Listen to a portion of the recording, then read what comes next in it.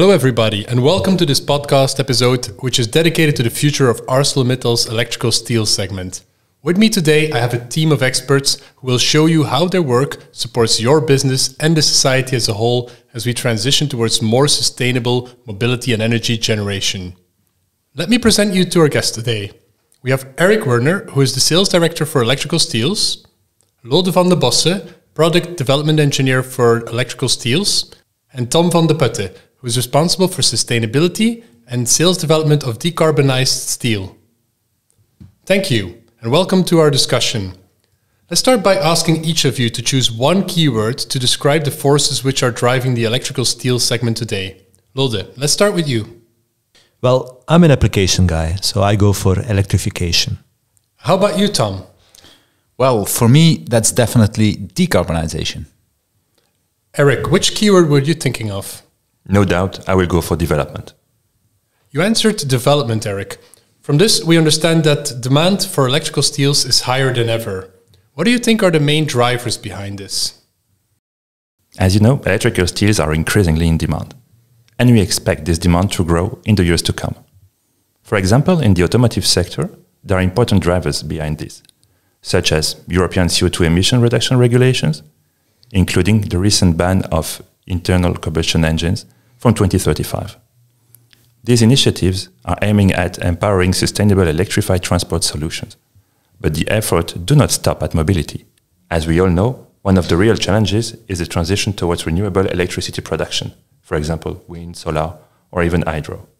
Add to this a general trend for substantial increase of electrified application. There are also stricter international and European standards, which aim to improve the efficiency of motors, generators, appliances, and energy infrastructure as a whole. Despite the diversity and complexity of applications, ArcelorMittal, as a leading electrical steel supplier, should be able to provide each customer with a product that matches their specific requirements. And that is where we differ from our competitors.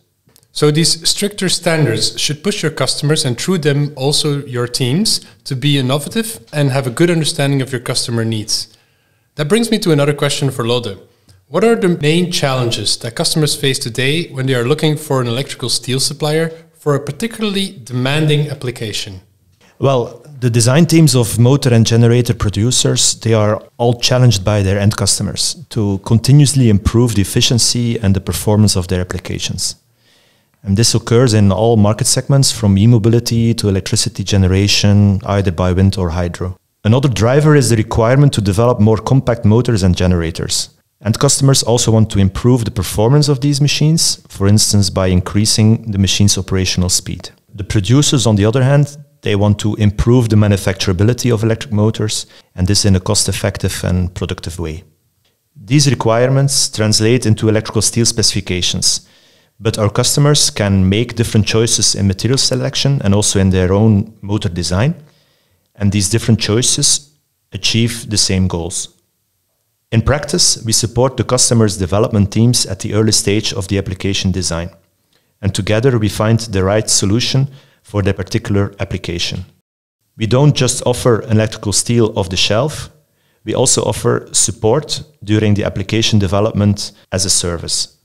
In some cases, this leads to the development of a new electrical steel grade, and in some cases it can lead to co-development activities. Lode, can you please remind us what are the main characteristics of electrical steels? First of all, electrical steels needed for rotating electrical machines such as motors and generators are called non-grain-oriented electrical steels. That's because for rotating machines you need electrical steels with good properties in all directions. That's why we call them non-oriented. At ArcelorMittal we focus on non-oriented steels, which really form the heart of the motor and generator. And as they are at the core, they are not visible, but they are essential to efficiently convert electrical energy into motion and vice versa. For our customers, the most important part of the electrical steel specification is low magnetic losses. In other words, there is a low loss of energy during the conversion of electricity into motion. In addition, our customers want electrical steels with good mechanical properties. That's important for the rotating part. The third part of the specification is the magnetic polarization of the electrical steel. The higher the magnetic polarization, the higher the motor torque. Also, as a society as a whole, the more we electrify applications, the more positive impact on the environment. Tom, we see that reducing the environmental footprint of applications, or decarbonization as you called it earlier, is one of the key drivers behind technical innovation at ArcelorMittal. Could you please describe how customers benefit from ArcelorMittal's efforts in this field? Our customers can indeed benefit from our decarbonization efforts through a number of initiatives which we have gathered under a special brand called XCarb. To describe it better, XCarb is a trademark brand registered by ArcelorMittal. And in fact, it's a kind of umbrella brand under which we are launching a wide range of initiatives which are helping us to move towards the full decarbonization of the steelmaking process. Our goal and also our commitment is to become a net zero emission company by 2050.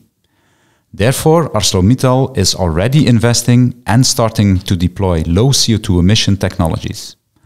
So for the first phase in our decarbonization journey, we are investing in two different technological pathways to produce steel, which will significantly lower our CO2 footprint.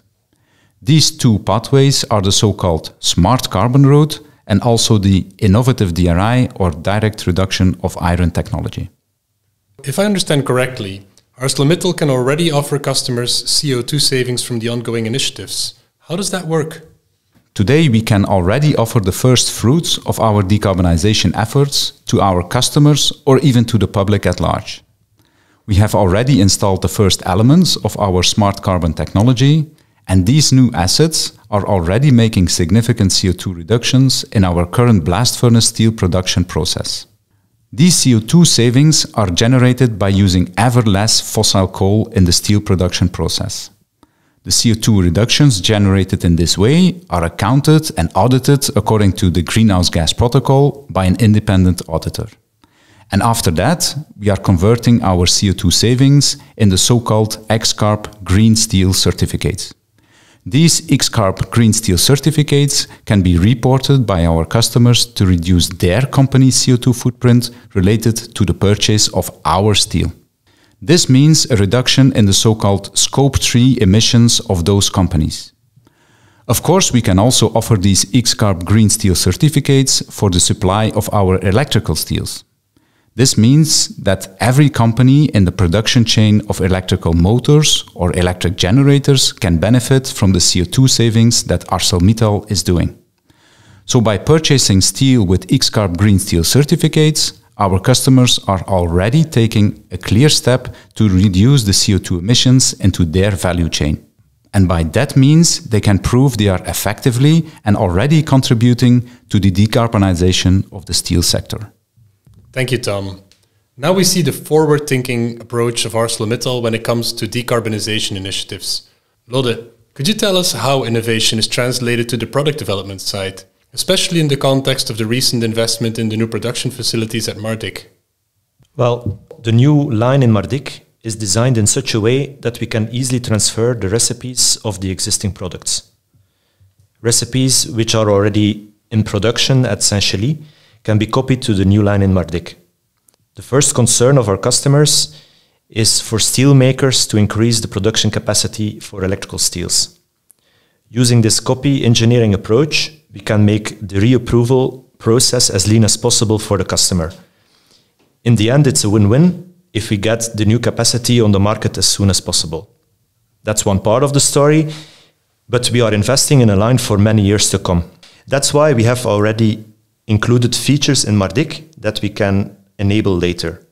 These features can be used to develop new products with lower losses, higher magnetic polarization, higher mechanical strength, depending on the future needs of our customers. We can also meet the customer's additional functional requirement, such as insulation coatings for electrical steels. But our first priority is to ensure that we can deliver the same products from both Saint-Chély-d'Apcher and from our new Mardyck facility. Not only the new production line in Mardyck, but also the continuous investments in Saint-Chély will allow us to develop more advanced product in the future. With these important investments, we are proactively anticipating growing demand for electrical steels in terms of both volume and quality of the product's properties. Eric, the Mardyck investment looks like an important step towards meeting your customers' future needs. Can you tell us how this new production facility will support the development strategies for your customers in the years to come? As Claude said, the additional production facility in Mardyck will complement our existing electrical steels plant at Saint-Gély-d'Apcher. It represents a major technical and human investment and will ensure the highest level of quality thanks to its state-of-the-art features. As well as producing around 200,000 tons of electrical steels per year, it will also help our customer realize and market high-end products in the automotive and industry sectors. We are currently on schedule with the initial launch timing, so we can foresee the first tons being produced a year from now. With the production capacity of the new plant, ArcelorMittal's output of non-grain-oriented, fully processed electrical steels will triple to reach about 300,000 tons annually. In addition, we are continuously investing in our existing production facility at Saint-Gély-d'Apcher to ensure that we offer the highest quality product and services from both plants. It is also important to note that once the Mardyck plant is fully operational, ArcelorMittal will become the only steel maker in Europe to operate 2 upstream and 2 downstream plants. This will secure the electrical steel supply chain in Europe and offer customers greater flexibility while supporting local-for-local manufacturing initiatives.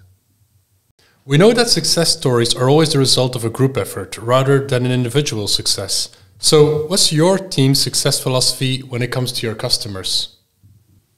As a team, we are aware that it takes more than one layer of competence to bring a truly successful project to life. We see and comprehend the projects from different points of view, from technical development through commercialization to sustainability. We can call them the pillars of our work approach. Our team has a specific set of skills that allows us to fully understand the client's needs and bring to life a robust commercial, technical, supply chain service offer. While we take into consideration different aspects of each particular customer case, we strive to create a relationship of trust which nurtures customers' intimacy. Thank you, Eric, and thank all of you for the conversation and for sharing your insights. I think we all have a better understanding of how ArcelorMittal supports customers and society as we transition towards more sustainable mobility and energy generation. If you wish to learn more about ArcelorMittal's products and services, please visit europe.arcelormittal.com.